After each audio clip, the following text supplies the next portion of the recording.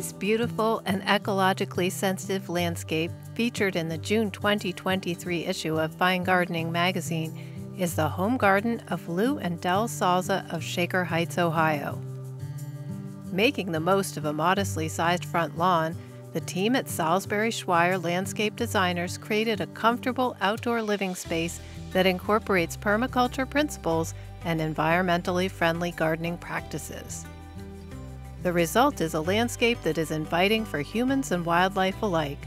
Here's Dell to tell us what it's like to live with a garden that redefines curb appeal. My name is Dell Salza, and I live in Shaker Heights, Ohio. That's where we are right now. And my garden was designed by Sabrena Schweyer and Samuel Salzbury, and I just couldn't be more thrilled. They just did such a beautiful job. I feel very grateful that we found them because there are not a lot of people around who do what they do. We had a little skinny porch here, and it was starting to crumble, and so Shaker Heights was telling us that we had to replace it, which we kind of knew anyway. There were also some tree roots getting into the pipes under the front lawn, so the whole thing had to get torn up.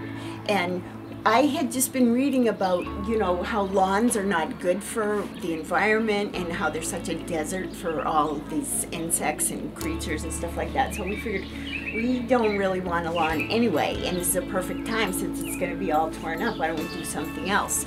We had just one specification, which was that we needed grass underneath the tree here for the tree swing because the kids play on that all the time. So Sabrena came up with this beautiful design that I could have never imagined in a million years.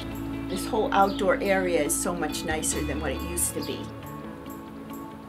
People always stop and talk and want to know about it, and it just seems to really get people's attention.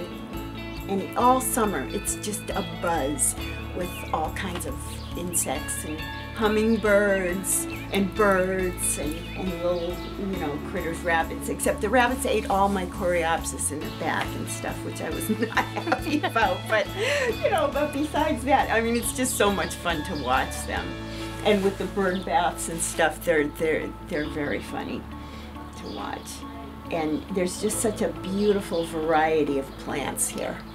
And when one flower goes, and another's just starting to bloom, and it's just beautiful.